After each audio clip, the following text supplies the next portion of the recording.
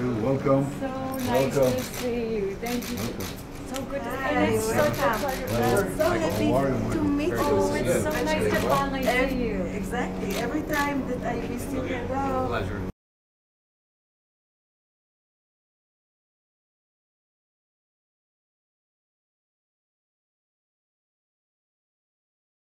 Well, I'm delighted to receive the Haleys here and to say that Sarah and I not only appreciate your friendship in this visit, but also the entire people of Israel appreciate the extraordinary way that you represented our alliance between America and Israel and the way you defended Israel and the truth, which is the same thing in the UN. You are a great champion of this alliance, and you have the enduring gratitude of all the people of Israel. I'm not just saying this, I really mean it.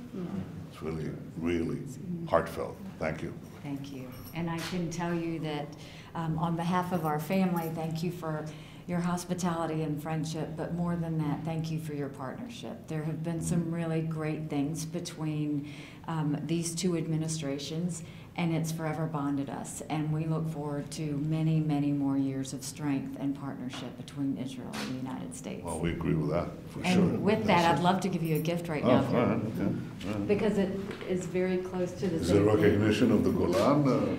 It is Close. something we had for you, Michael. Wow. It's the resolution that was my first veto. Oh, And if you'll see, it says a moment of truth. thank you. Oh, you're welcome.